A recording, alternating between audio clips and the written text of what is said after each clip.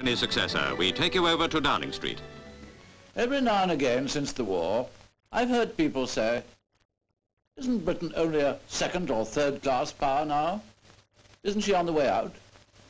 What nonsense. This is a great country, so don't let's be ashamed to say so. It has a superb record of achievement, of every kind. We've been in the lead of industrial and scientific progress, at least since James Watt invented the steam engine, and we're still in the lead in these days of atoms and aeroplanes. So we have no reason to be frightened of temporary difficulties.